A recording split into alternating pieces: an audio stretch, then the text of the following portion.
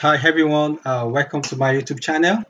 Today we will be talking about principal component analysis, how we can construct an index using the principal component analysis. So before we demonstrate how we can do that on a data, and I will be explaining what do we mean by principal component analysis. So first and foremost, the principal component analysis is a fast and flexible, unsupervised method for dimensionality reductions in data. It can also be used for visualizations, noise filtering, feature extractions, and feature engineering. So principal component analysis is mostly useful when data features are highly correlated. So basically, the idea of PCA is to reduce the numbers of variables of a dataset while preserving as much information as possible. So PCAs are new variables that are constructed as linear combinations or mixtures of the initial variables. And this is because smaller data are easier to explore and visualize, and they make analytics much more easier and faster for machine learning algorithms without extraneous variables to process. So what are the uses of PCA? The first one we'll be considering in this video is PCA for feature extractions. So PCA is basically known as feature extraction techniques, as it helps to rearrange the features by the linear combinations. And then one of the characteristics of PCA is that the first principal component holds the most information about the dataset, and then the second principal component holds more informative about the third, and also the third holds more information about the fourth principal component, and so on. So the next thing we'll also be looking at is the PCA for dimension reductions. And as we all know, PCA components are new variables that are constructed as linear combinations or mixtures of the initial variables.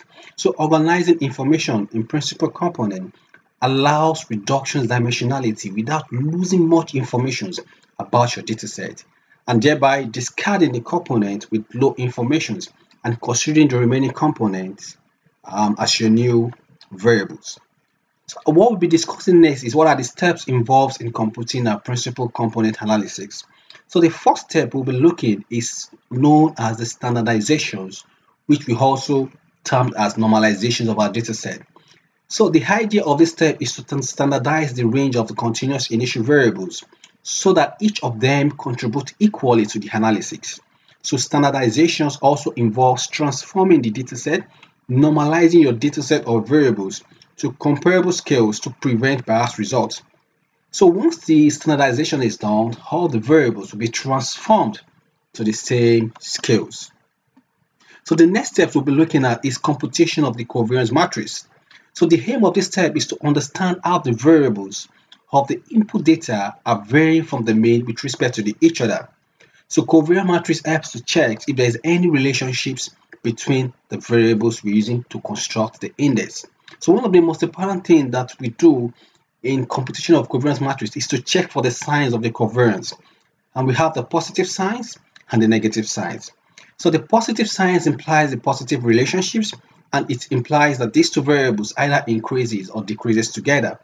The negative signs implies the negative relationships, and this implies that as one variable increases, the other variable decreases, thereby having a inverse relationships. So the other steps we'll also be looking at is the computation of the eigenvectors, the eigenvalues of the covariance matrix. So the eigenvectors and the eigenvalues are computed from the covariance matrix in order to determine the principal component of the data.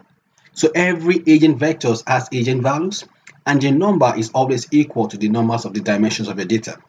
So eigenvectors and eigenvalues, they give the amount of the variance carried in each principal component across your dataset. So by ranking your eigenvectors in order of their eigenvalues from the highest to the lowest, you'll be able to get the principal components in order of their significance.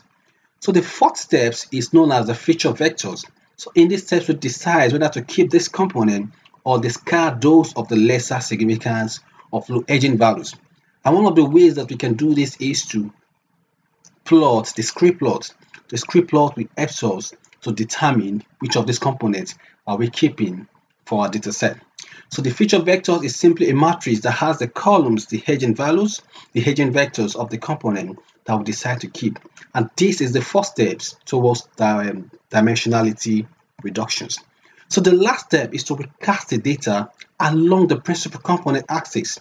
So the aim of this is to use the feature vector formed from the eigenvectors of the covariance matrix to reorientate the data from the original axis to the one represented by the principal component. And then mathematically, this can be done by multiplying the transpose of the original data set by the transpose of the feature vectors. So these are the steps in computing the principal component analysis. So what we'll be doing next is to demonstrate how we can construct an index using the principal component analysis, and we will be using this data for these demonstrations. So now let's go back to our Stata. So this is our Stata software. We have the history over here. We have the output panel. We have the command. We also have the variable panel over here, and also the properties. So one thing about the Stata is you can either use the statistics, the manual statistics, or the command sections for your estimation parameters. And so let's go back to our data set. So this is our data set. We are constructing an index for these three variables: the size, the turnover, the volume. The size, the turnover, and the volume of an organization. So what you need to do is to highlight this data and press Ctrl A and Ctrl C. Ctrl C is to copy the data set, and then click on your data, click on data editor, and click on data editor edit. Automatically brings data editor spreadsheet, and you press Ctrl V. And you also, do you want to treat the first rows as your variable names of data? Yes, the first rows. So this is our data set in our data editor. So automatically it appears in our Stata. So let's go back to our Stata software. Yeah, this is our Stata software. So check your variables. We have the size, the turnover, the volume. We also have all our data set is already on the Stata. So from the steps in computation of the PCA, the first thing that we need to do is to standardize our data set. So the essence of standardization, it helps us to normalize our data set because some of them might not be of the same scale. So standardization helps us to have the same scale, the same measurement for all our data set in the in order to avoid spurious or biased results. So how can we do that? Let's click on data, create or change. So also go to create new variables extended, and then what's our new variable? Let's generate a new variable, which is, let's give it as a new size. And what is the EIGENVECTORS? Let's click on the standardized values. That will be our functions to normalize our data set. Then the expressions, you click on these expressions and you go to your variable names and you click it twice. Automatically it appears on the expressions. So the next you need to do is to click on OK. So as you can see, this is our new variables on the variables panel. So as you can see, this is the command. So let us try the command aspect instead of using the statistics. Just copy this, put it in the command sections. So change this. Let's try to standardize turnover. Change this to turnover, and also change this to turnover. That's done. Then press enter. So automatically it has also been standardized. So now let's do that for the third one. The third one, which is the volume.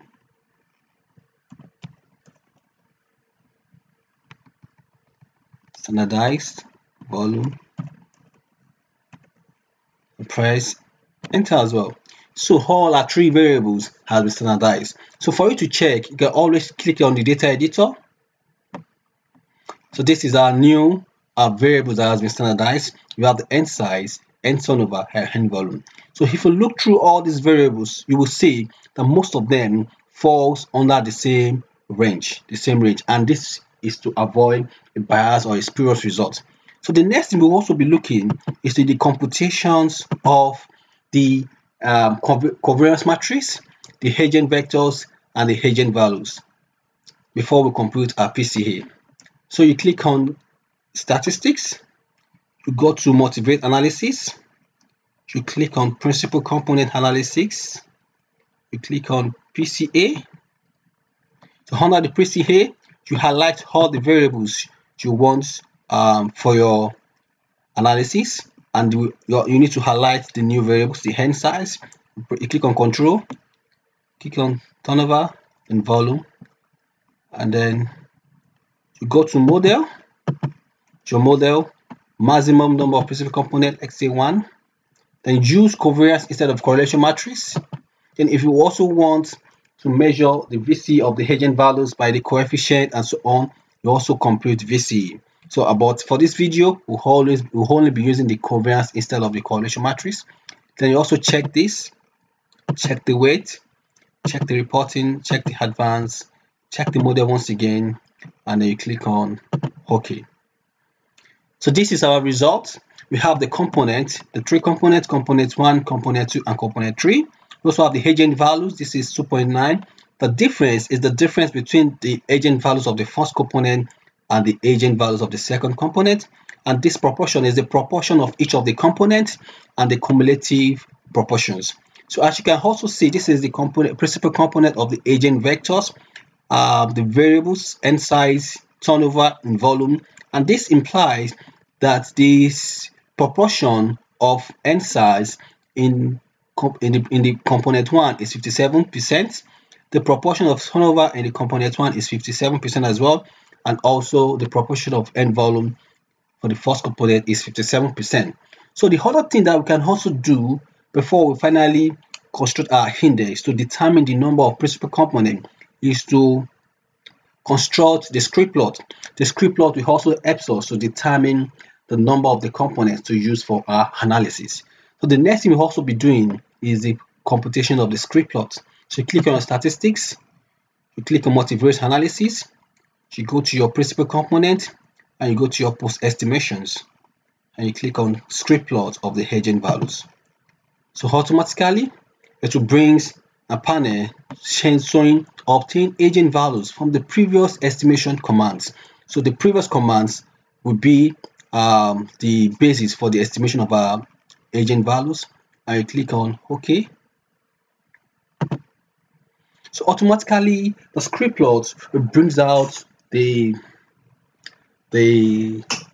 graphs, and these graphs will help us to determine the number of proportions or principal components to use for our analysis. So it's going to take a while to come up, and once it come up, yeah, this is our script plot. As you can see, the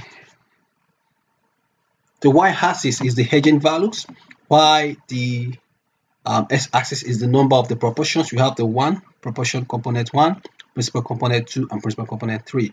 As you can see, these graphs implies that the highest proportional component that comprises all the data set is the first one, which is start from this line 3, and as so from these graphs, it implies that we should only make use of only one principal component.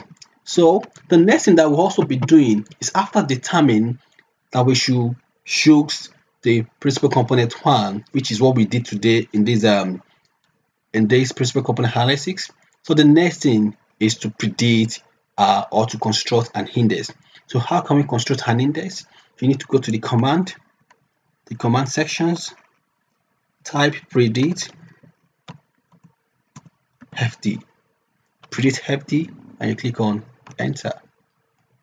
So this predictions is based on the principal component 1, which comprises of the size 57%, turnover 57%, and the volume 57%. So if you want to see the predictions or the construction of the index that you've created, you click on the data editor. So this is our FD, is the index that we've constructed based on the 3 data set, the size, the turnover, and the volume. So in a nutshell, principal component helps us to reduce our data sets. Instead of focusing on 3 variables, it helps us to construct a particular index which we can use for our data analysis. So the first step you need to do is to standardize your data set. After standardizations, the next thing is for you to construct the covariance matrix, the eigenvectors, and the eigenvalues.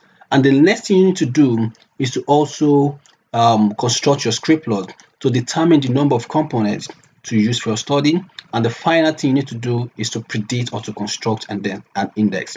So thank you for watching. In my next video, I will be explaining how we can estimate exploratory factor analysis also using stata. Thank you.